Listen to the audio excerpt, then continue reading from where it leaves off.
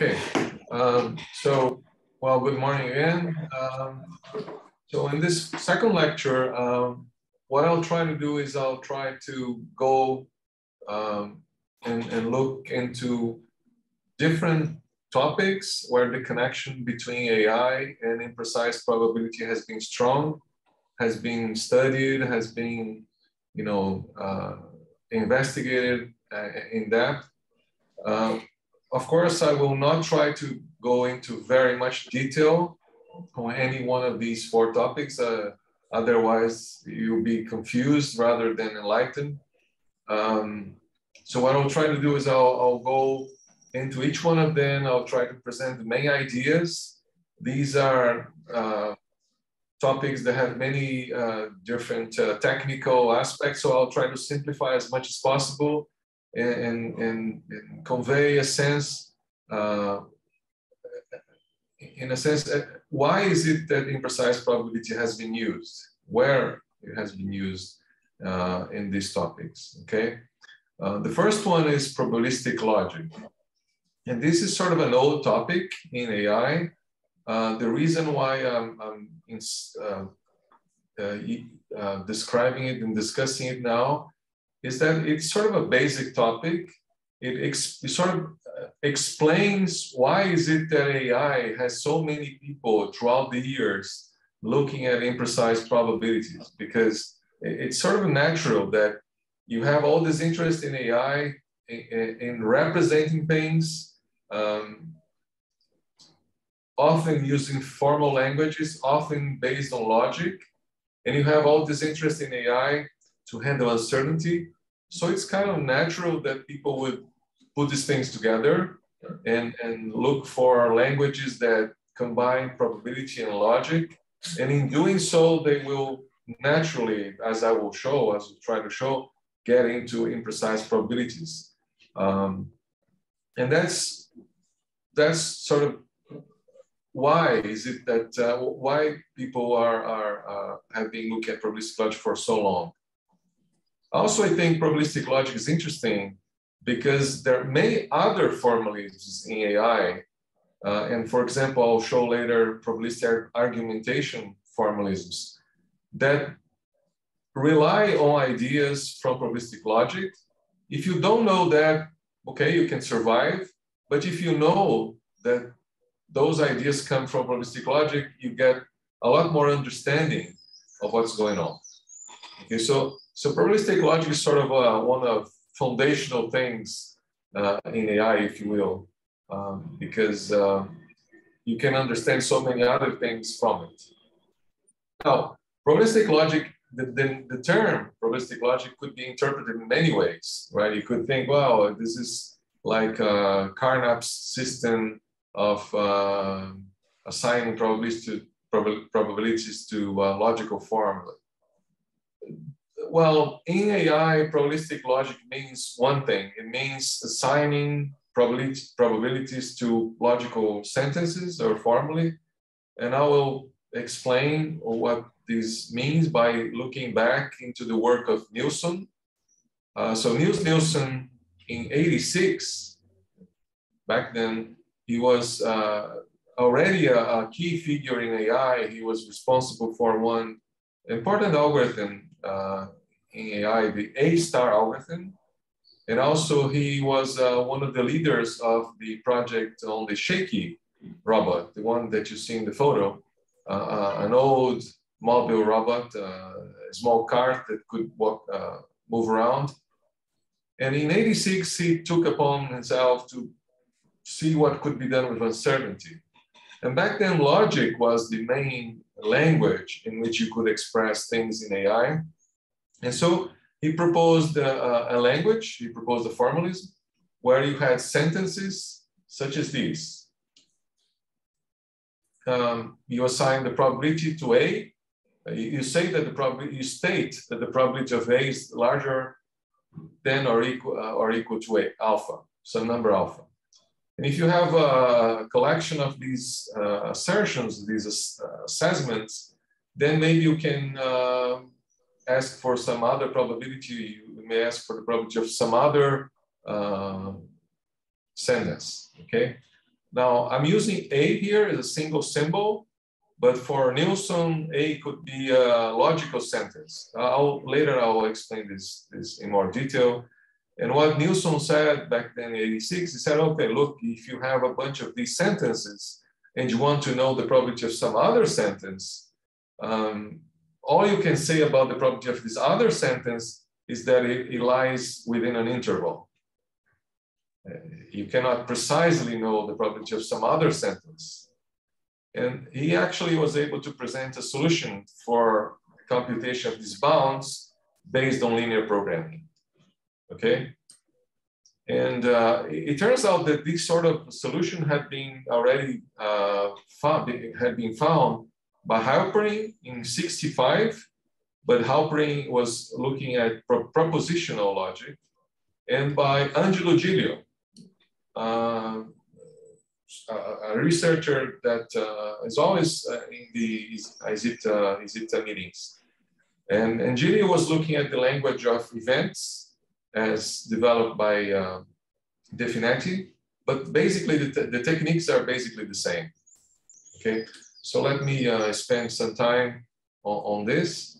So Halperin in '65 was looking at the work of Boole, the old work of Boole, where Boole was looking at propositional formulae. No, so he had propositions and these Boolean connectives, negation, disjunction, conjunction, implication.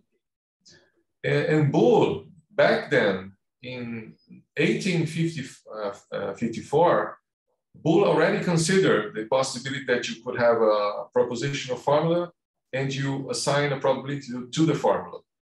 Okay, so for example, you could have a disjunction, A or B, and you could assign a probability to this. Could say that it's a half. Now let me ask this: can you see the board here? Yeah.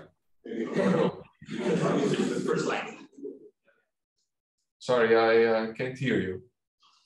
We're making it bigger right now, so. How do we make it bigger? Like so? Yeah, just try it. So. Should be fine, Fabio. Yeah. Okay. So Boole was already considering this sort of sentence, okay, this sort of assignment of probabilities. And then what happens is that if you have two propositions, A and B, you could consider all possible interpretations, all possible truth assignments. So you have A, you have B, so you have both can be false. One can be true, the other can be true, and the other false, or both true. These are the possible truth assignments that you may have. Okay, so you have four truth assignments if you have two propositions, right? What the meaning of this sentence here, the probability of A or B being equal to 0.5 in Boole's interpretation, was that you should take the truth assignments where this junction is true. There are three of them, and you should assign half, the probability half, to this set of truth assignments. Okay, so basically you take the set of all truth assignments. If you have two propositions, there are 2 to the 2, so there are 4 truth assignments. And then you take this set of truth assignments and you interpret the probability of a formula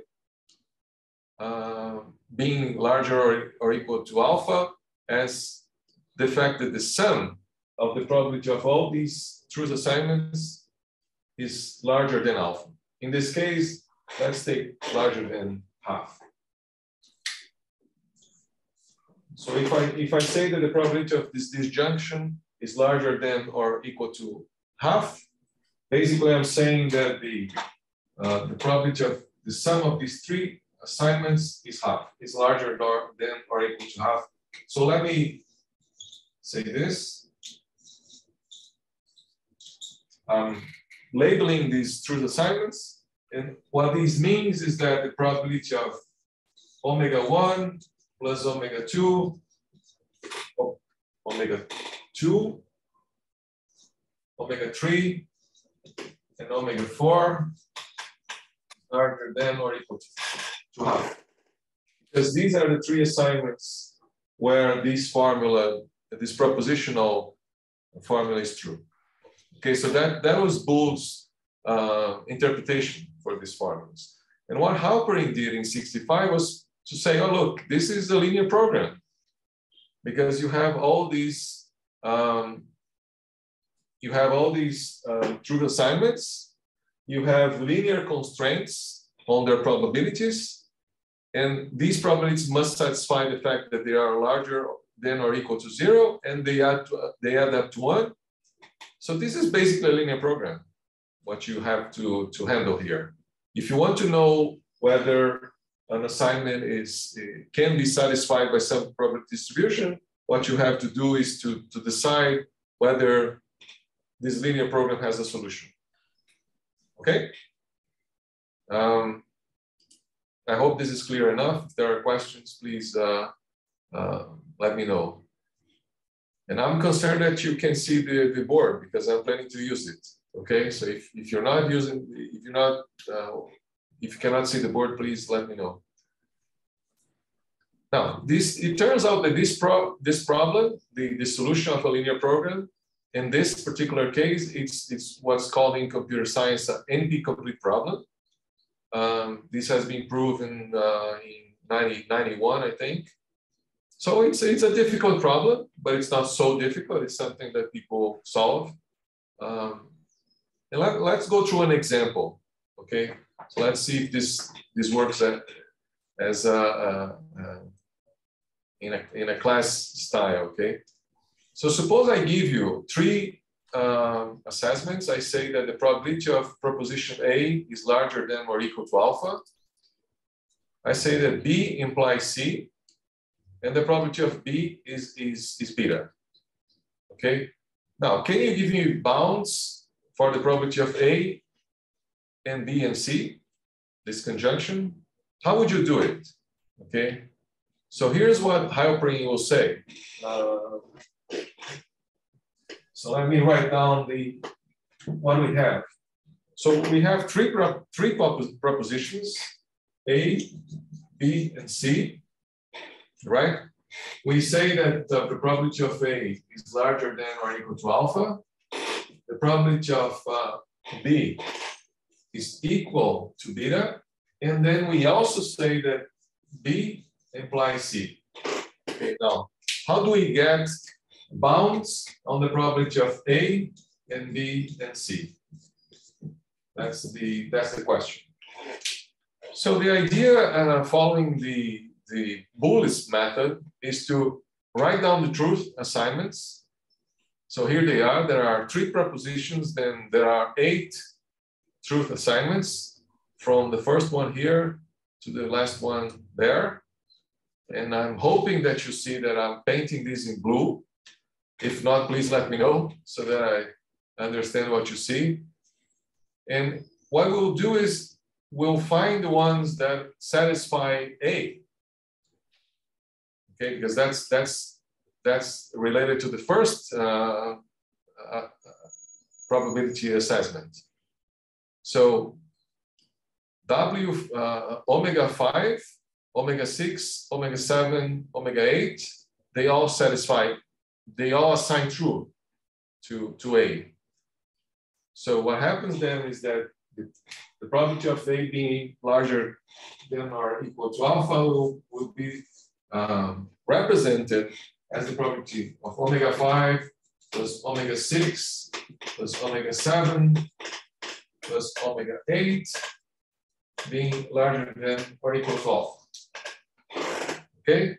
Now it turns out that omega sub 7 is impossible. You cannot have this particular truth assignment because this one violates the fact that B implies C. So you cannot have the probability of omega 7 is 0 because omega 7 is impossible. So this guy here is 0. Okay. Now, then we go and we look at the probability of B. Now, B is true in omega 3, omega 4, omega 7, and omega 8. So actually what we have then is that the probability of omega 3 plus omega 4 omega 7 plus omega 8 is equal to beta. Now, it turns out that omega 3 and omega 7 are impossible. Well, because they violate the fact that B must imply C.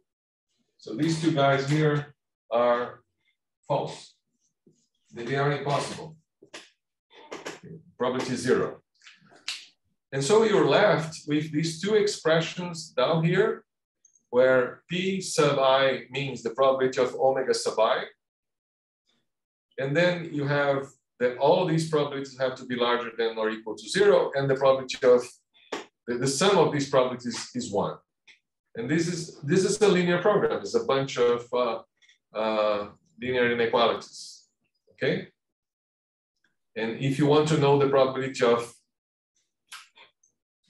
A and B and C, what you have to do is you have to maximize and minimize the probability of this guy, and the probability of this guy is exactly the probability of omega 8. So you have to maximize or minimize the probability of omega 8 subject to these constraints.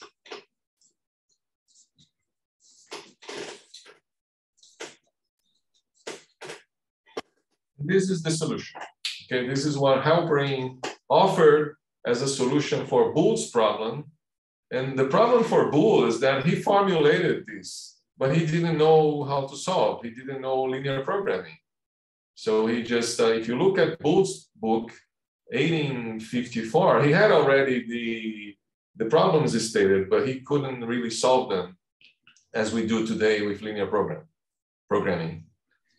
And Boole had, for example, this challenge problem back then. So there are 3 propositions, a bunch of assessments, and now look, these assessments are imprecise. So if you go back to Boole's book, it has imprecise probabilities all over the place, because all he's thinking about probabilities was already in terms of bounds. And then there is one particular truth assignment that gets probability 0. And so what you can do is you can go through the same process that we did here. And I hope this was understandable. I hope you could follow this. And we will turn these assessments into linear constraints.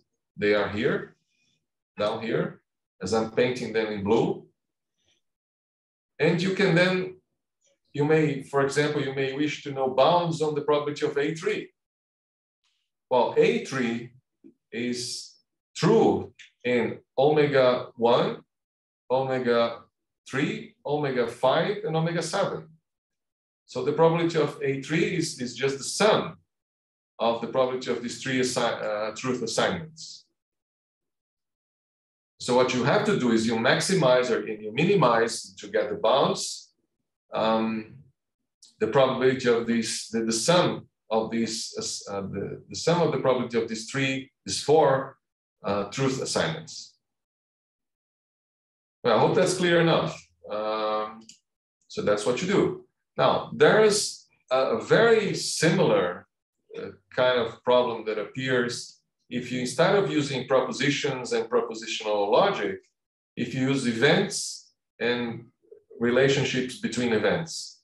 And this is what happens if you are interested in De Finetti's theory of probability, because there you have assessments that give you bounds or probabilities for events.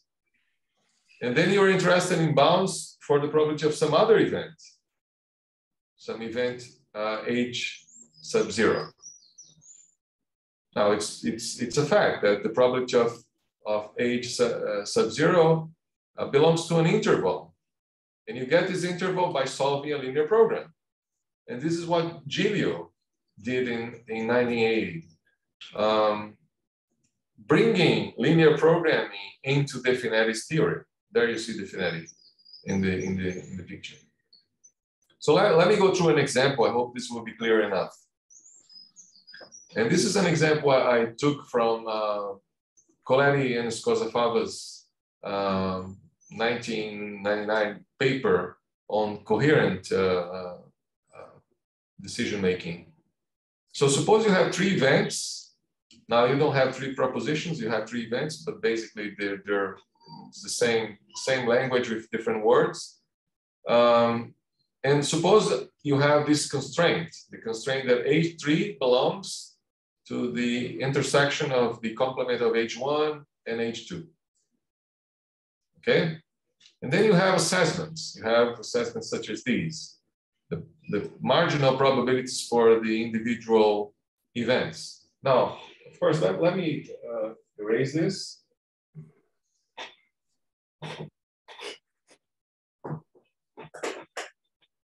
And what happens here is that you have 3 events, right? So you have H1. Well, let me use red. Have H1. You have H2. And you have H3. And H3 belongs to the intersection between H2 and the complement of H1. Okay, so H3 belongs to this region. And you know that the probability of H1 is half. The probability of H2 is 1/5. And here is 1/8. That's what you have.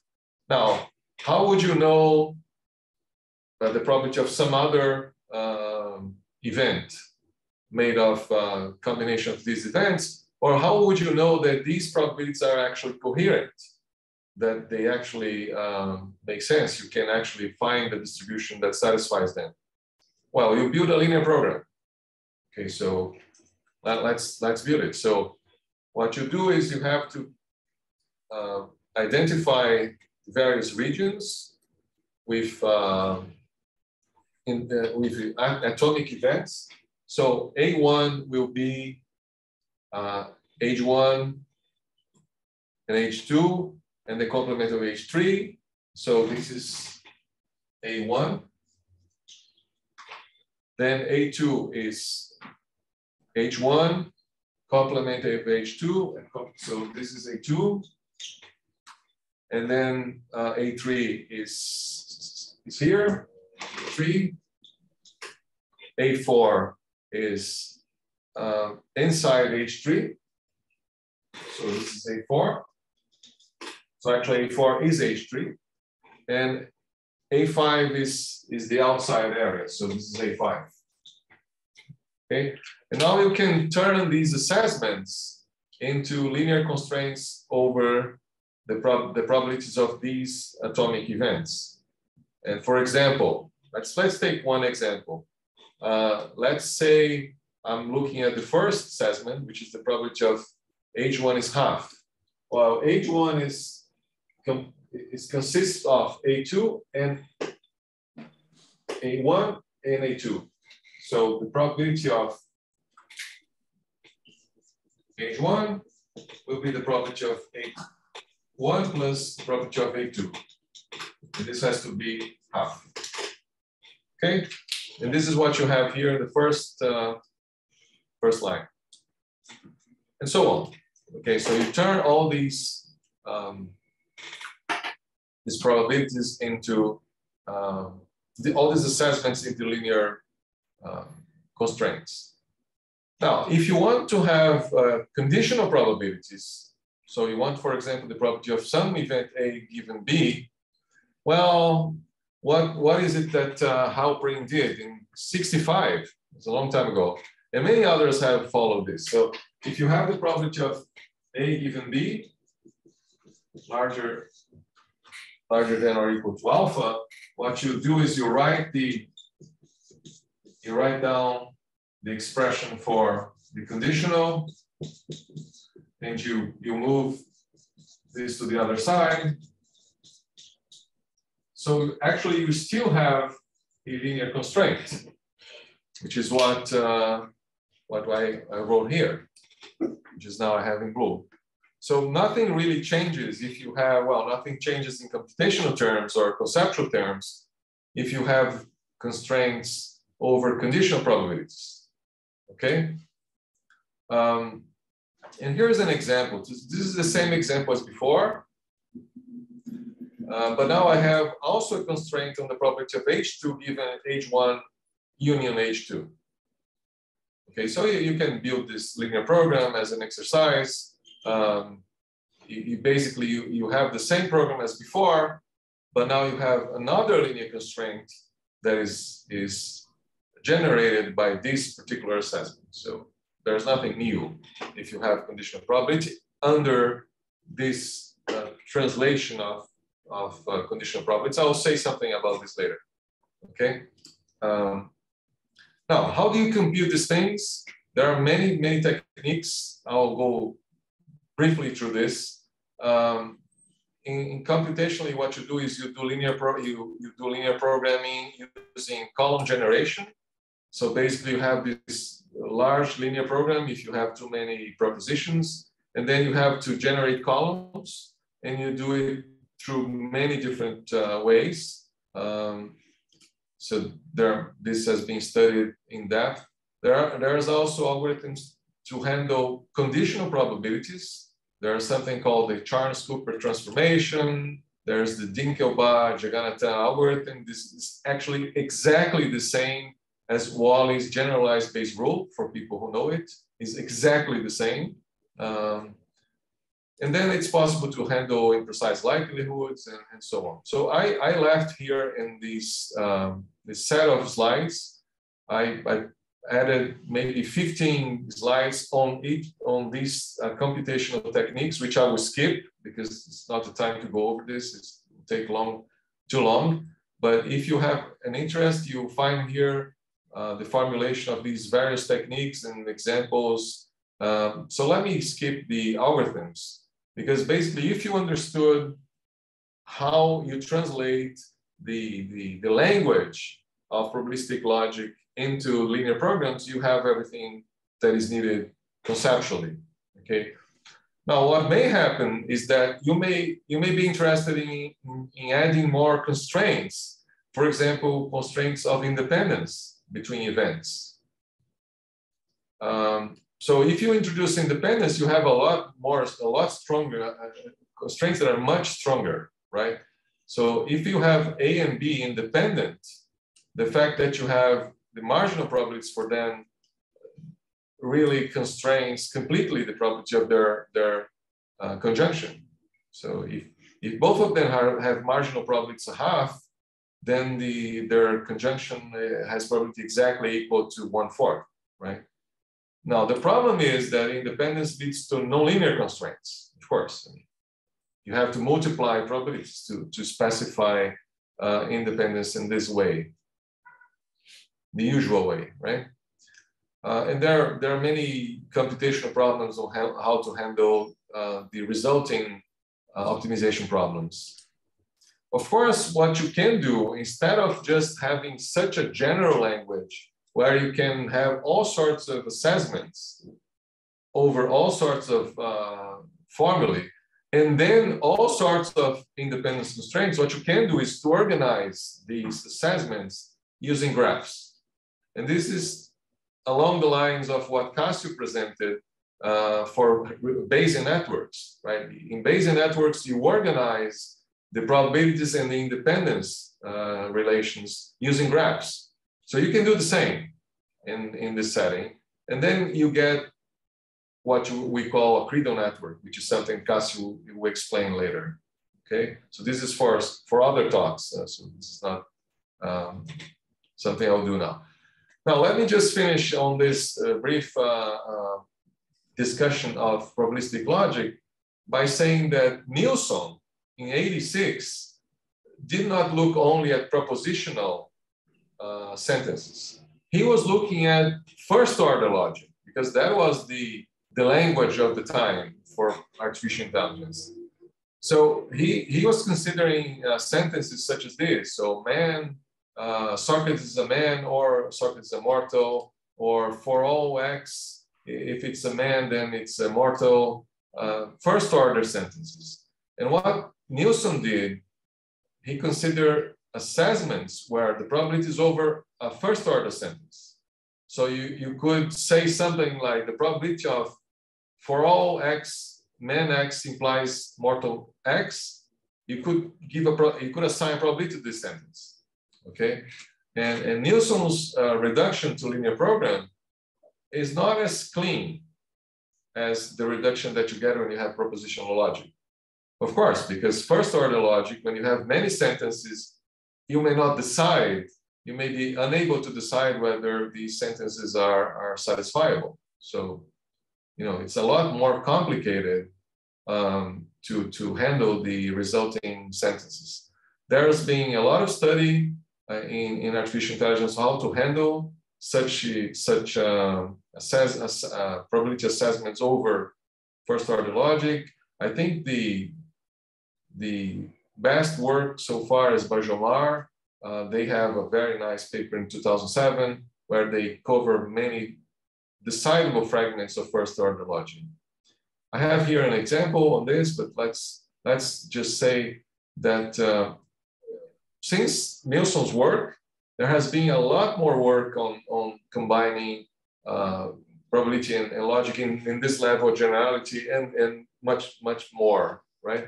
So there are formalisms that allow you to say things like the probability that Tweety flies is larger than 0.9. This is already Nielsen's formalism. The probability that for all X, if X is a bird and it flies, being larger than 0.9, this is already in Nielsen's formalism. But you can say more things than this. You can say more complicated things. You can say, for example, for all X, the probability that if X is a bird and it flies is larger than 0.9. So this is different. So this is not within Nielsen's logic. So this is something done by Joseph Halper and collaborators back in the 90s. And you can say things about conditional probabilities.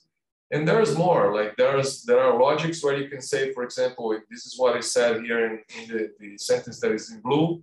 You can say things, well, if you take the population of birds, within this population, more than 0.9, more than 9% of the birds fly. So this is a little different from the other ones. So there's all these languages that allow you to combine logic and probability. This goes back, and I'll just say one last thing and I'll move, which is there's been a lot of work within imprecise probability to handle cases where the conditioning event may have probability 0. Okay, so I added a number of slides at the end here discussing this case, this complicated case, computationally and conceptually. If you're interested, you can see the slides later. But I'll stop my discussion of probabilistic logic. All I wanted to say is that there's been a lot of work on combining logical statements, sentences, with probabilities. And what you get naturally, it's the most natural thing you get, is a credo set out of this. Because you have all these constraints that you get by imposing probabilities over logical sentences, and these constraints constrain the probabilities to be within a set of probability measures, okay? So that's one thing, okay? So this is one stop that I would like to make into the combinations of probability and artificial intelligence and imprecise probability. Let me go to another topic where artificial intelligence and imprecise probabilities have met. And this, let me share the screen. All right, so this is, I hope you're seeing this, okay? This is a second session is on probabilistic logic programming. Okay, can you see it? Yes. Yes. So since this work on probabilistic logic happened back then in the 90s, there was a really an exploration and a search for simpler languages. Because what happens with probabilistic logic is very general, it's very flexible, you can do everything you want, but it's very complicated to handle computationally. So there's been a lot of work looking for better languages, languages that are flexible enough, but simple enough, okay? Some of these languages try to expand the language of Bayesian networks. So in some ways, you start with Bayesian networks and you add logical constructs to represent repetitive patterns. Other languages start with logic programs, and I'll say what these are. So that's the point of this part. So they start with logic programs and they add probability to the logic programs. And in both cases, either you start with Bayesian networks or logic programs, you get something that is a combination of some logical constructs, some probabilities, and some formalism that will make them mix together well, right? So that you get flexibility and computational feasibility. Now, some of these formalisms start with Bayesian networks. So I will not get into them here. I think Cassio will talk about Credo networks and the like, but I'll just mention, I'll go through that there are many Bayesian networks that have repetitive patterns. Like if you have a Bayesian network that describes what happens in a university, you may have several variables that are related to students, courses, and so on. So it's natural to think that you might have a language that can specify very large Bayesian networks that have repetitive structure in a very compact way. Okay, so this is one way of thinking. And people have tried many different languages. In this figure, you have many different ways of expressing large Bayesian networks, but there is a different path that is not just drawing things, it's developing languages that can combine structure, repetitive structure, and probabilities. And one way of doing this is taking logic programs and adding probabilities to them. Okay, so from now on, I will focus on logic programs and how you actually put probabilities on them. And this is something that has been done many, many times. And in many times, this has been done using probability intervals or Credo sets. Okay. So let me see if this is clear enough. So what we want to do is to represent situations where you have some structure that can be maybe expressed in logical terms. There's repetition in the structure, but it's a probabilistic model, okay? So we will use logic programming. Well, what's logic programming? There are many different languages like C, Fortran, Python, and there are languages that are based on logic. Some of them are very old. There's Prolog, but there are some of them are new. Like ASP is a new formalism, relatively new, to express repetition and express structure. Okay, so all these formalisms, they have the same basic features. Basically, you have rules, and you can state facts. Okay, so that's what you can do. So here's a rule. A rule like this will say, well, if you can read a rule like this, like saying, if a student is dedicated and a course is not easy, then the student will pass. Let's say it's a rule. And a fact is, well, there's an edge between A and B. So you can state these things in a program, And if you go back in time, you will find many proposals to combine rules with probabilities. For example, this is a very influential one back in 92. Guy and Subramanian proposed that you should have goals where each one of these atoms could be associated with probability intervals. So the way to read this is, if X and Z are connected, and there's a path between Z and Y with probability larger than 0.75, then there's a path between X and Y with probability larger than or equal to 0.85. Okay, so I hope it's clear enough. So this was one example. There were many others back then looking at combinations of rules, facts, and probabilities. And one combination of these things that really took off since 95 is a combination where you have rules and you have probabilistic facts. Okay, so you just have facts that are probabilistic, that are assigned probabilities to. So for example, you say the probability of A is 0.2, the probability of B is 0.3. And then you have rules. So for example, you can say the C, if you have A and B, then you have C. Now, of course, if A and B have probability 0.2 and 0.3 and they are independent, then the probability of C will be 0.06. And all these programs, all of these formulas, they adopt independence relations for probabilistic atoms. So when you have probabilistic facts, you always assume they are independent. That's you always do that. All right. So here's an example. Here's a probabilistic logic programming, probabilistic logic program that actually, if you see what it does, it describes a Bayesian network. Okay, so you have a Bayesian network here on this drawing, and you have a probabilistic logic program here at the left. They are equivalent. Whatever you can calculate with the Bayesian network, you can calculate with this program. And actually, this program is written in a language called Problog.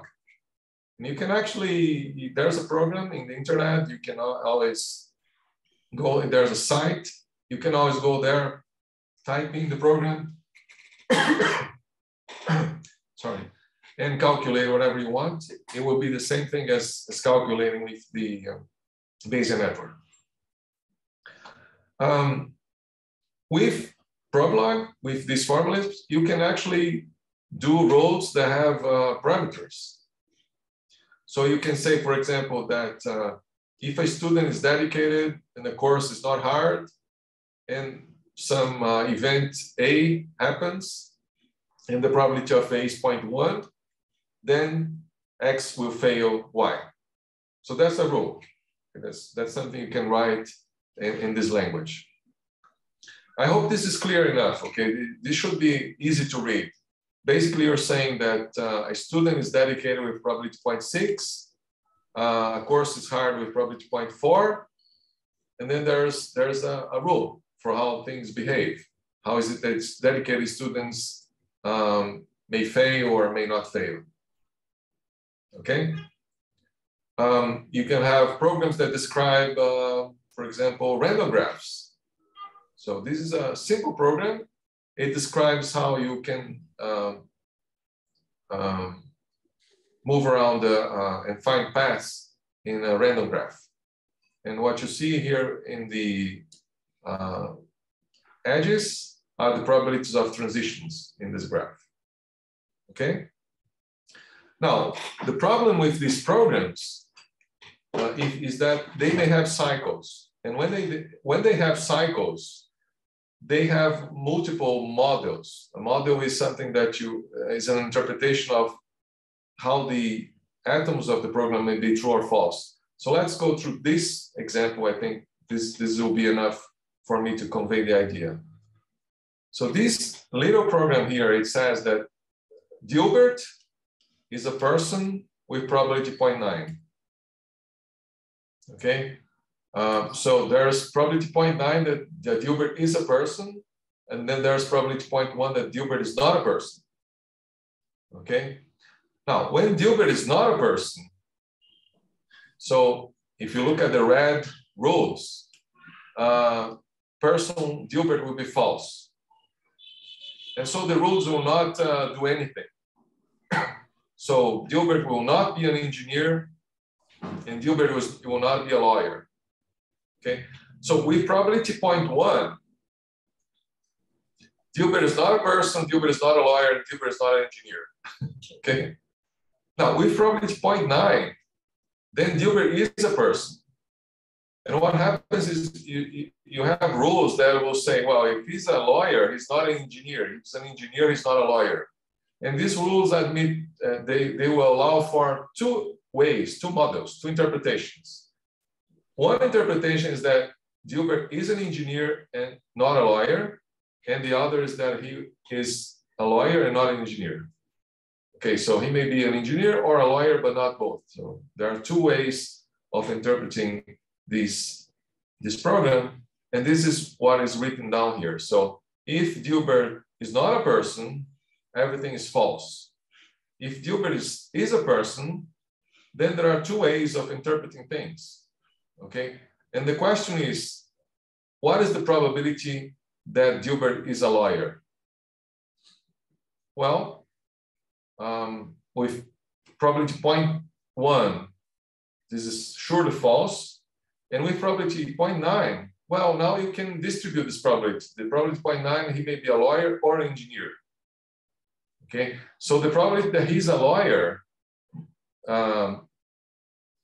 is at most 0.9, but it can be 0. And so it's an interval between these two values.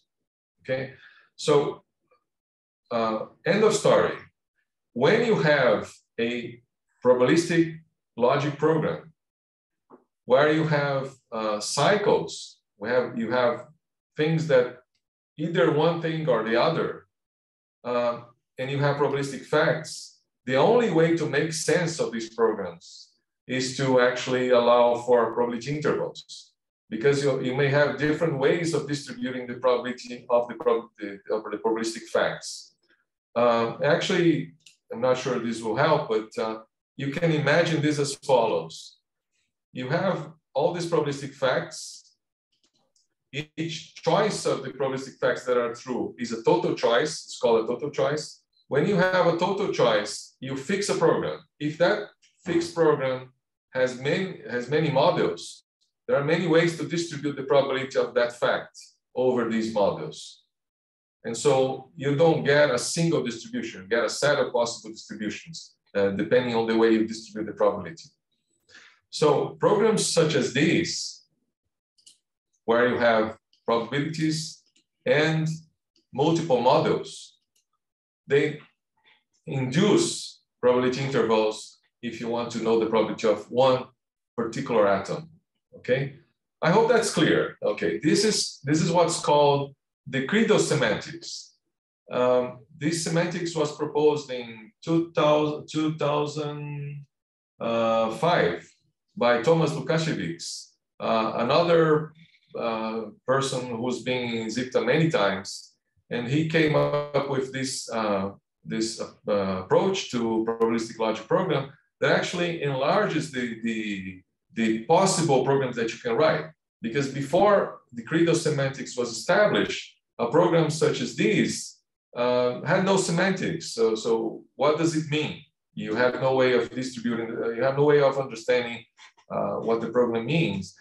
But now I think the credo semantics is really clear. I mean, basically what happens is in some situations, in this case, when Dilbert is a person, you have ways of distributing the probability over the possible models. So you naturally have a credo set.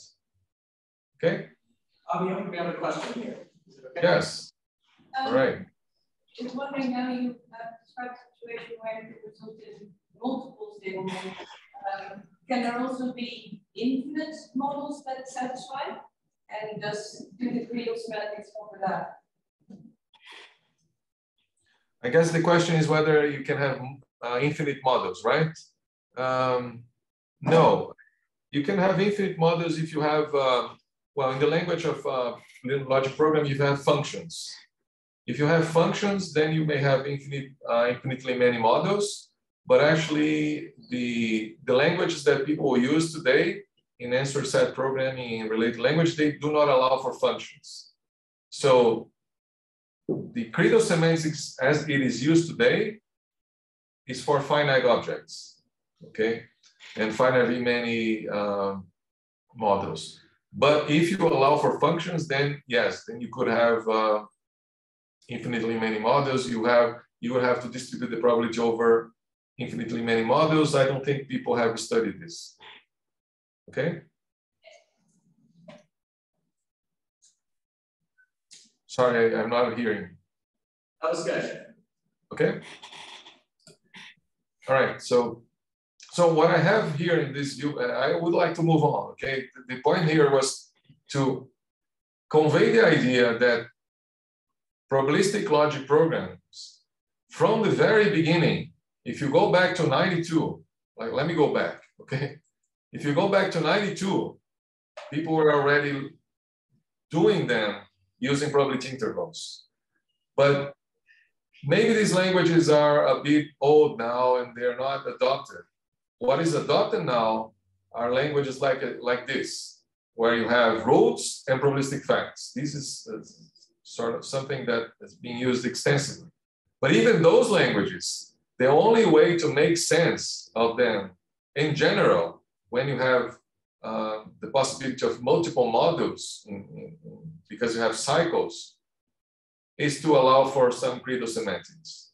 And what do I mean by cycles? I mean like an engineer, the rule for an engineer mentions a lawyer, and the rule for lawyer mentions engineer. That's what causes this multiple model situation. And this is what calls for credo semantics.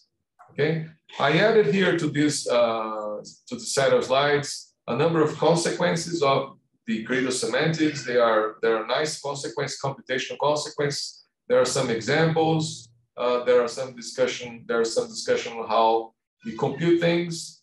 But I want to convey just the main message, which is that there's a lot of interest in probabilistic versions of logic programming. In particular, probabilistic versions of answer set programming, which is a variety of logic programming.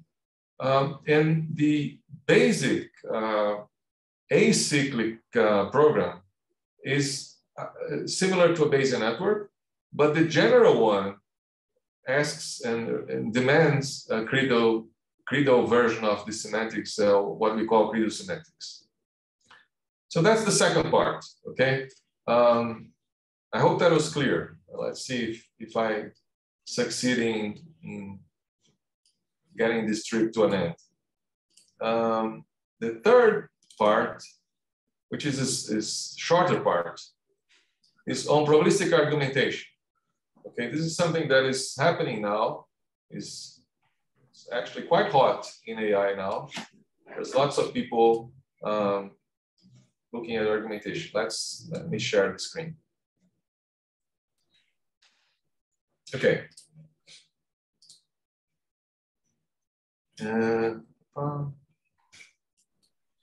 Okay, I hope you see this. So probabilistic argumentation. So there's now in AI lots of people looking at how would you organize arguments so that you can interact with people and maybe persuade them, maybe negotiate, maybe argue with them, maybe indicate to them that they're not having they're not keeping reasonable thoughts about some issue. So there's lots of things that people are looking in terms of dealing with arguments. Okay, of course, argumentation is an old subject and it goes back in philosophy. Logical thinking is just one possibility, but there's many other things that you can do with argumentation. And there are practical things like interacting with people and persuading them. Okay, there's one, and this is one formalism that is now very popular in AI that was proposed by Dung in '95. And it's called abstract argumentation, okay? In abstract argumentation, you have just arguments and attacks. Okay, that's what you have. You don't get into the structure of the arguments. So, and you draw them using a graph. So here is what we call an argumentation graph. You have arguments A3, A1, A0, A2, and A4. And the arrows indicate which arguments attack which arguments. So for example, A0 here in the middle, it attacks A1. And the interpretation is this: you cannot have A0 and A1. If you adopt A0, you must kill A1 because A0 attacks A1. Okay? Now, if you, let's say you accept A2, now A2 will kill A0. And now because A0 is attacked, A1 may be accepted. Okay, so it's a way of organizing arguments, okay, and checking which argument survives, which argument will survive because it's defended by other arguments. So if you have an argument that is attacked and the attacker is attacked, the first argument is actually defended, it survives, okay? So that's the purpose of Dunn's argumentation graphs, okay, to organize things, okay? There are many variants, many variants. People have been looking into this for 2 decades now, more than 2 decades. There's people looking at preferences, at attacks, and then attacks that are not attacks, many things. I will just focus on one particular variant, which is probabilistic argumentation. So of course, this is where imprecise probabilities will show up. Now, what happens is that when you have an argumentation graph, you may have many different ways of deciding which arguments are accepted and which arguments are rejected, okay? And the terminology is a little maybe unfortunate. We refer to these strategies on how to accept arguments as semantics. So there are many different semantics for argumentation graphs, okay? And so, for example, one semantics may say, well, you cannot have an argument that is attacked by another argument that you accepted. Okay, that's a rule. That makes sense. Okay. Another semantics may say, well, you must have all arguments either accepted or rejected. You cannot have undecided arguments. Well, this is a rule. This is something you have to, a property you may want to enforce. And so there are many different semantics, many different ways of saying what is accepted and what is not accepted in an argumentation graph. I'll just go quickly, very quickly through this. I have no intention that you will memorize this, okay? So there is an admissible semantics. So, okay, so you accept arguments that defend themselves. Okay, so you accept a set of arguments, and if there is someone attacking one argument in the set, there's someone in the set that attacks that other guy. Okay, so they are closed, they're a closed group. Then there's a complete labeling, and then there's more. There's grounded labelings, preferred labeling, stable labeling, semi-stable. There's many different ways of accepting things when you have an argumentation graph. Let me give you an example. So I think that's easier, okay, than just piling up definitions. And this is an example from an overview paper by Tony Hunter. Tony Hunter is a leading figure in argumentation in AI. He's based in London, so it's close to you there in the UK.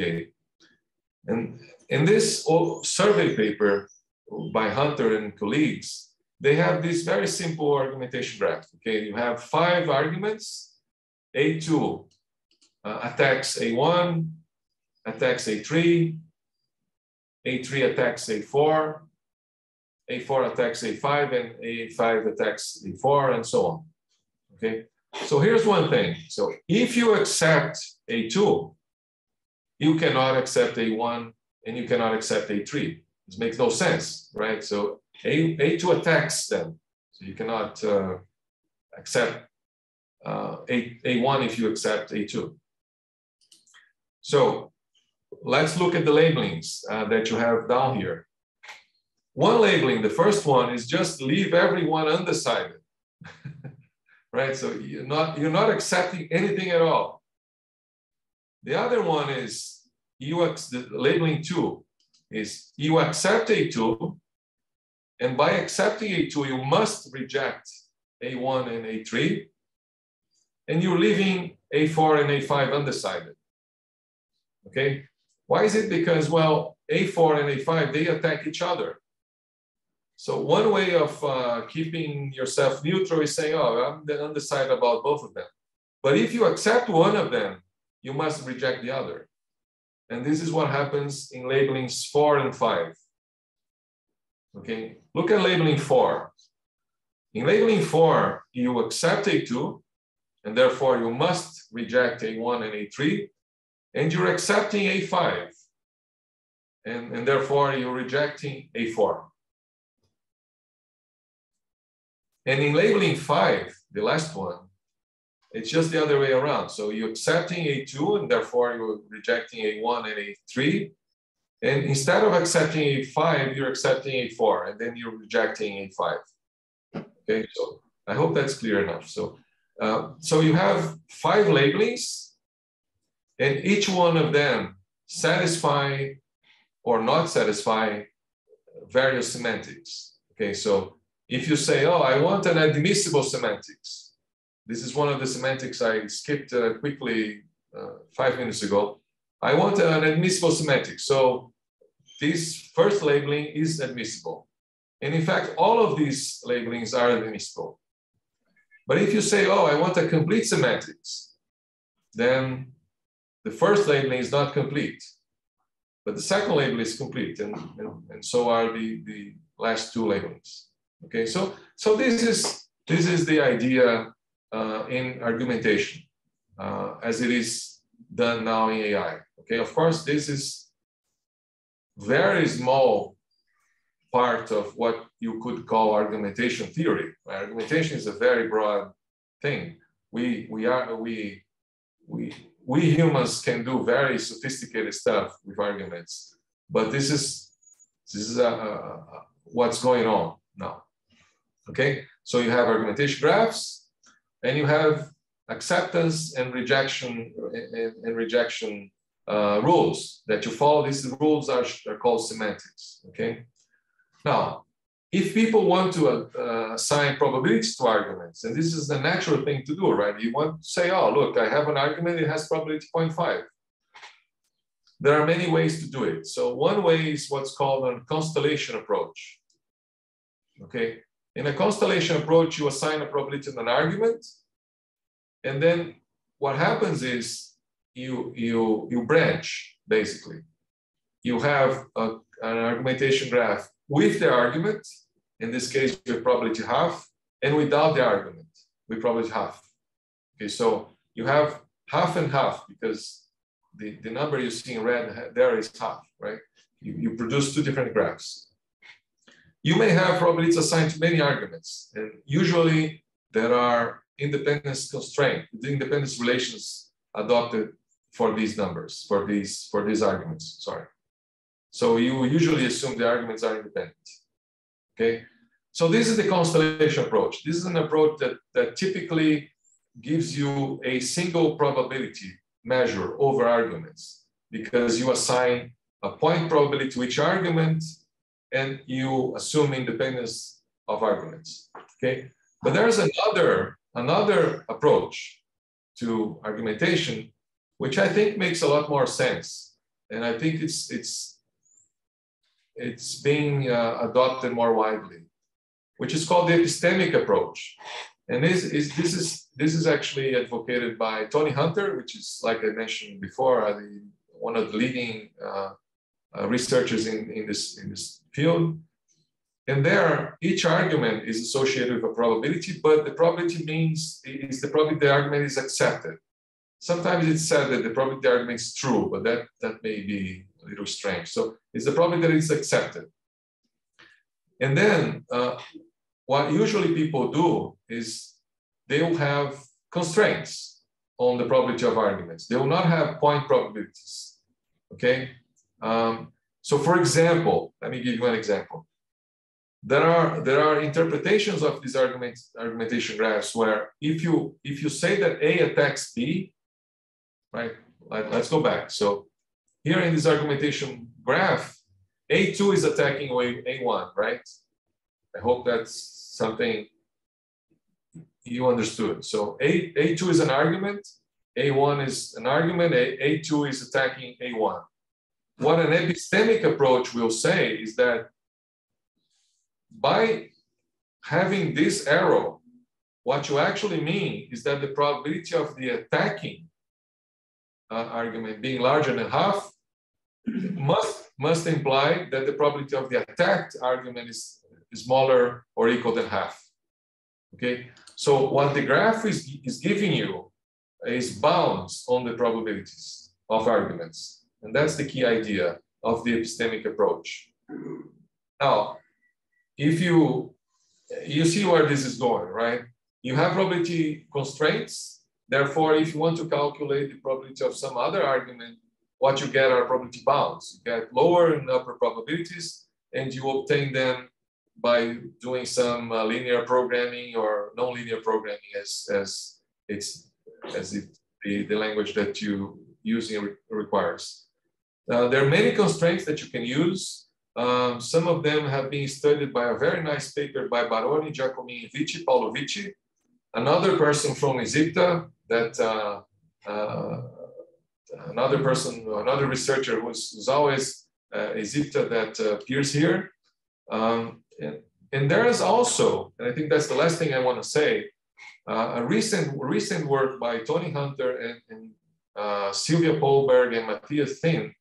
These three researchers are really active in this topic, where they have been proposing argumentation graphs that are even more powerful, because you have the argumentation graph, as you have here. This is an example from one of their papers.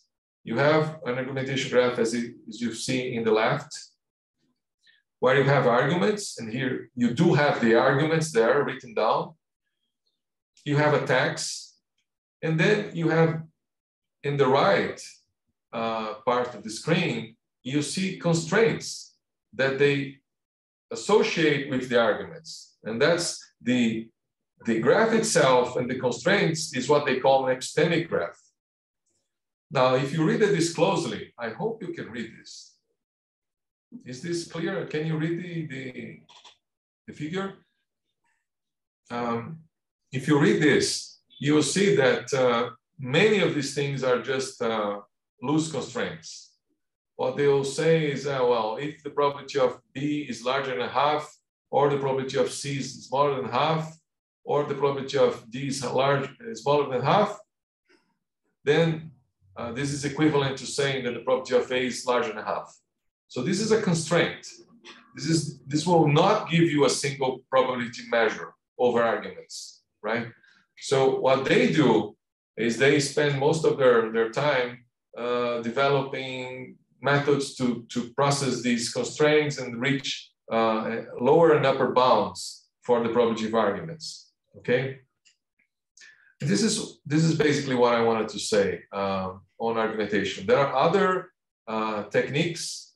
I will just leave it this, because too much time. There's not enough time for this. I just want to leave the topic with epistemic graphs, because they are so close to imprecise probabilities that we're talking about the same formulas all the time. Basically, we have a graph, and you have some probabilistic logic with probabilistic constraints. All right, so I hope this is clear. So let me go to my last stopping point here.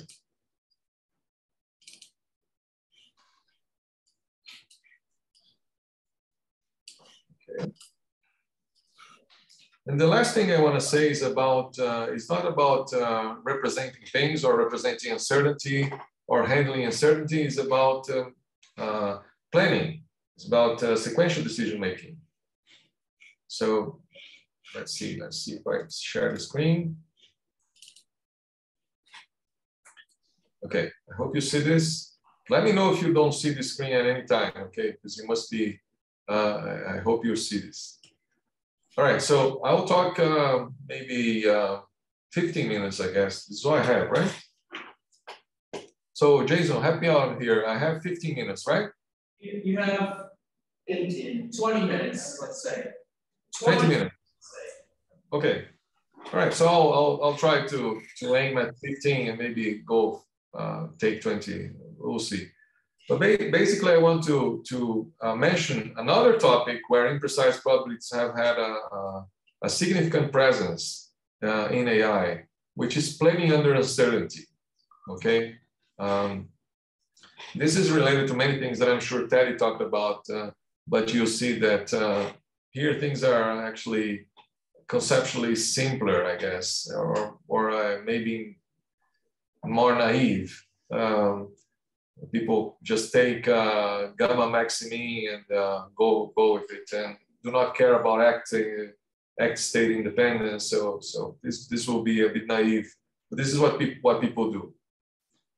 All right. So what is a Markov decision process? Okay. So it's something that you use to reach a policy. A policy is a sequence of decisions that you may take to reach a goal. Okay.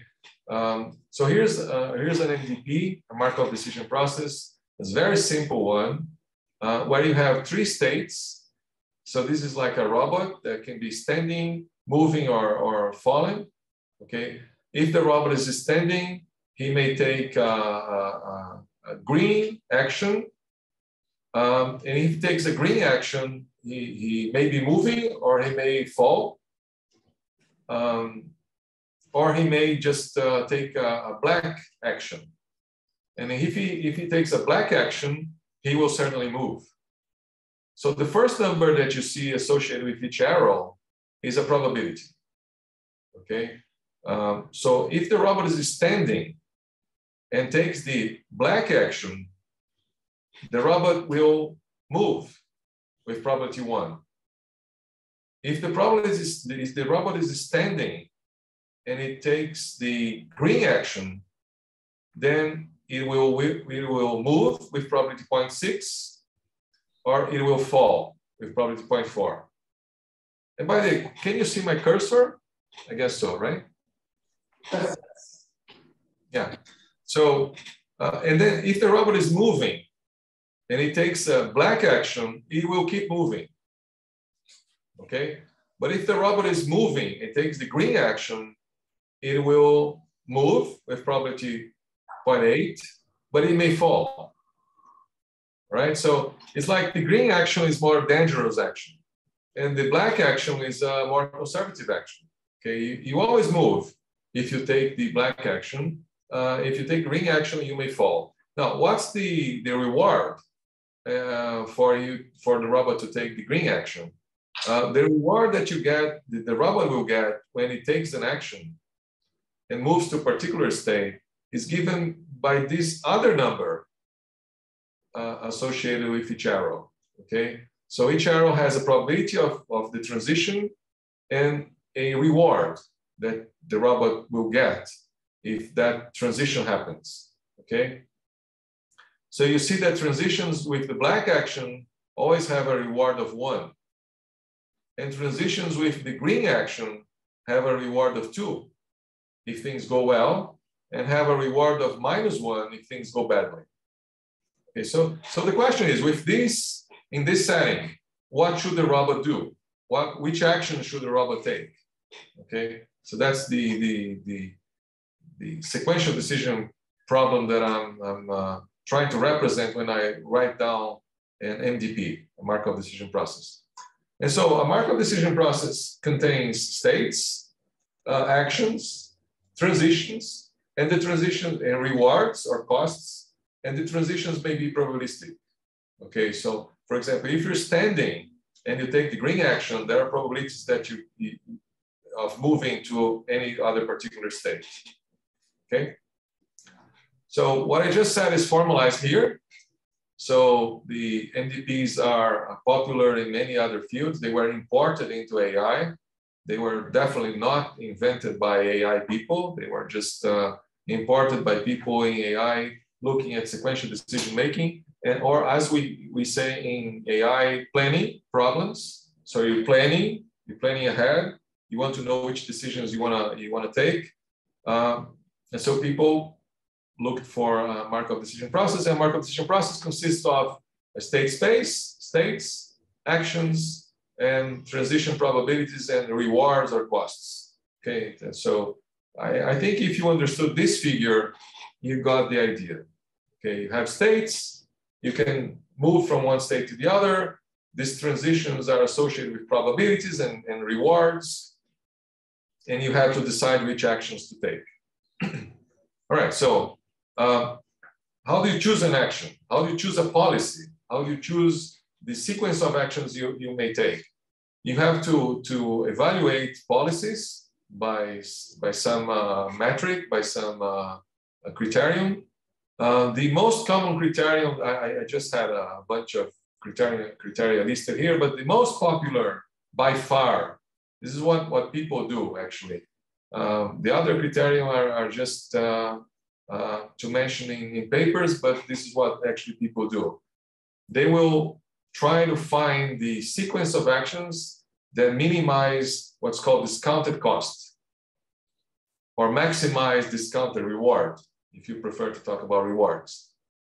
So what's discounted cost?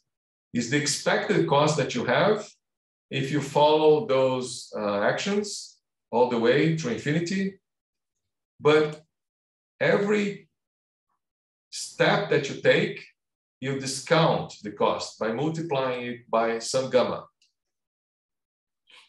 Okay, and gamma is a number between 0 and 1. Okay, if gamma is equal to 1, then it's not discounted. Okay, then nothing is discounted. The problem of gamma equal to 1 is that then the optimal policy may not exist. So when people talk about discounted cost, they always implicitly assume that gamma is smaller than 1. So it's a number between 0 and 1, but smaller than 1. And the advantage of discounted cost with such a gamma is that you can always find an optimal policy. There's always an optimal policy, always a sequence of actions that you may take that minimizes the expected cost that you will pay. Okay. Now, there are many mathematical facts about MDPs. So you can calculate the expected cost from any state. This is given by this expression. Please do not pay too much attention. I just want to mention that these things exist, okay? So you can calculate the discounted cost starting from any particular state with any particular policy. And then using that, you can reach the most famous equation in the land of MDPs, which is the Bellman equation. Okay, so the Bellman equation is this equation in blue, and it tells you what is it that you must solve in order to know at each state what is the action that the robot should take. Okay, so if you solve the Bellman equation, you know which action the robot will have to take at any given state. How is it done? Okay, so you associate with each state a value. And so this value for each state defines a function. For each state, you have a number, and this function is called the value function. Okay, so you have an MDP, you have discounted cost. So you have some gamma, and then you have the value function that will tell you how much discounted cost you will get, or how much discounted reward you get, or how much discounted cost you pay if you start at that state and run the optimal policy from that state on. That's what the Bellman equation gives you. Okay, it tells you how much reward will you get from any state if you start from that state and adopt the optimal policy from that point on.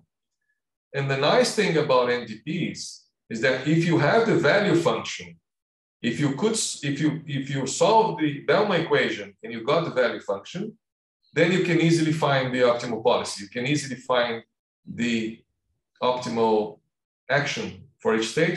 This is given by this last equation here. But like I said, don't worry too much about the equations. This is just to show you what they are. Believe me, you can do it, okay? You can calculate these things. And there are algorithms to do this. Okay? So you never do it by hand. So you can do it by, you can find the optimal policy by linear programming.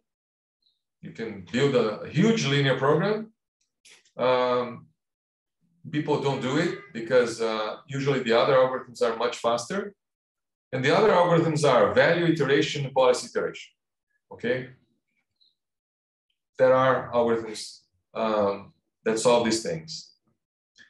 Now, I left here in this set of slides the algorithms themselves, so you can find value iteration. There's a description of what it is. There's a commentary on the convergence, and there's policy iteration as well, and the commentary on a comment on the convergence of policy iteration. So, okay, believe me, these things exist, okay? And moreover, you can actually represent the transition probabilities in an MDP using Bayesian networks. It's a natural thing to do because you want to represent the way states move to other states. And one natural thing to represent probabilities is to use Bayesian networks, and this is what people do. Okay, so I would say that most of the action in AI when it comes to planning under uncertainty is solving MDPs where transition probabilities are represented by Bayesian networks. This is really where the action is, okay? Has been for 20 years.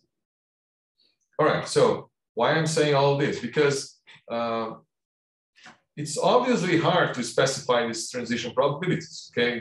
How do you specify them? And so from the very beginning, so MDPs were defined, I think, in 57 or something like this, 1957. Right from the beginning, back in 1963, there were people already asking, well, how do we get these probabilities? How do we estimate them? How do we learn them from data or from experimental data? I think the first person who actually wrote about this was Silver back in 63. There's another strategy that is used now in AI extensively, and I think Alessandro will discuss this later, which is to estimate not the probabilities themselves, but to estimate the value function. And this is what's called reinforcement learning, okay? All right, so there are ways to estimate things if you want, but it's also natural to consider an explicit representation for the uncertainty in terms of credo sets. And this is what has been done since the 70s, actually, in this area that deals with Markov decision process with imprecision in transition probabilities. The first work I know about this is the work by Satya and Leib from 73. So this is almost 50 years old. And they called these Markov decision processes that they consider, they refer to them as Markov decision processes with imprecise transition probabilities, okay? So it's perhaps the first time the expression imprecise probabilities was used. In any case, so what is an MDP-IP? What's a Markov decision process with imprecise probabilities? Well, you guessed it, right? You know where this is going. So it's an MDP where you have a state, you have an action, you have states, you have actions, you have transitions, you have rewards or costs, but the transitions may be imprecisely known. The probabilities of these transitions may be imprecisely known. So instead of having the probability of a state equal to 0.4, you have that it's an interval, a probability interval, for example. Okay, so these things have been explored first by Satie and Leif back in '73, and they were able to find a Bellman-like equation, which is really amazing. They really solved many of the questions that you might have about MDP-IPs back then. So they found a Bellman equation for a gamma minimax solution. What's a gamma minimax solution? It's a policy that will minimize the discounted cost under the most adverse selection of probabilities. Okay, so that's what they did. They derived a policy iteration scheme for MDP-IPs. Since then, many people have derived value iteration schemes or algorithms for MDP-IPs. This has been going for a while. I mean, there's always some there's always papers coming out on this. The equation itself can be solved by bilinear programming, but there are clever tricks that you can make. You can reduce to integer linear program. So there's a whole literature on these MDP-IPs. Let me then, so I will need more, I'll need 2 minutes more, so I guess I'll be on time. So here's a list of interesting points that I would show to you on MDP-IPs, okay? First of all, they have been used, one interesting way in which they have been used in AI is as abstract MDPs. Like you have a problem, too complicated. It's a too complicated problem. There are too many transitions.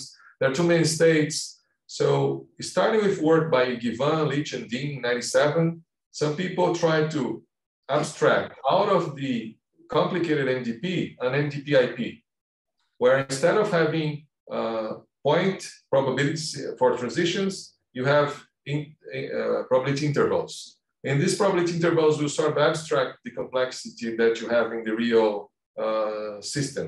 Too many things there, so you move to a simpler MDP-IP. And these MDP-IPs, because they only deal with probability intervals, they are called bounded parameter MDPs. So they are BMDPs. That's if you look for BMDPs, you will find these bounded parameters MDPs. Within IDSIA, I mean, there's been several publications on MDP-IPs. I think it started with Armanek. In the very first IDSIA, he had a paper. And Armanek's work is interesting because he uses e-admissibility as a guiding criterion to select policies. Okay, you remember that Satie and Leif use gamma minimax, and Armanek uses e-admissibility. There's also a lot of work on this by Matthias Traffis, and there's also work on imprecise transition probabilities that are specified not by Bayesian networks, as usual in artificial, most of the literature on artificial intelligence, but by Credo networks, because you're trying to represent the imprecision in the transitions. Okay, one particular work that I have been involved. Let me finish with something I've participated. There's some shameless propaganda here. I've worked in the past on these so-called MDP-STs as a way to unify various kinds of planning scenarios. So let me just explain what MDP-STs are, and I'll conclude there. So in a Markov decision process, when you are in a state, you're supposed to move to another state, okay, with some probability. Now, this is probabilistic planning because you have probabilities associated to moving from one state to the other. This is probabilistic planning. There's another kind of planning in AI that is called non-deterministic planning. This is a very unfortunate name, okay, but it's the way people, that's the word people use. In non-deterministic planning, you have a probability of moving from one state. No, you don't have probability. In non-deterministic planning, you have a transition from one state to a set of states. And you have to plan in a way that you're safe, regardless of which state you actually move to. Okay, so there are two different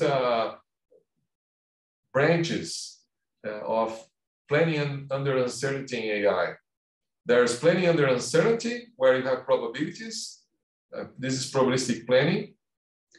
And there's planning where you have transitions from states to sets of states. This is called non-deterministic planning. So what we did back then, back in 2007, was to define a structure that puts these two things together. So when you are in a state, you can move with some probability to a set of states, right? Or with some other probability to another set of states. So this is, depending on how you define things, you can have probabilistic planning or non-deterministic planning. But all you have is a Markov decision planning process with imprecise probabilities in the end. Okay, so that's what we did. This is work that has been, widely cited and used. I would like to finish there and maybe repeat what I did at what I said at the end of the morning session, the first session. I think AI has had an interest in imprecision and probabilities from the very beginning. There are many different topics where in the middle of many other details, you see imprecise probabilities cropping up. And what I tried to do, and I hope this was useful enough, was to show a selection of topics where there are many details, but actually what matters for us is that at some point, imprecise probabilities are crucial to make things understandable and conceptually unified in a sense. Okay, so I think I'll stop there. Thanks for your attention, and I guess I forgot to thank the organizers in the morning, so I'm sorry about that, because I really should thank you. Thanks for organizing. This is very nice, and I see the room filled with people. This is very nice. Thanks a lot, and congratulations.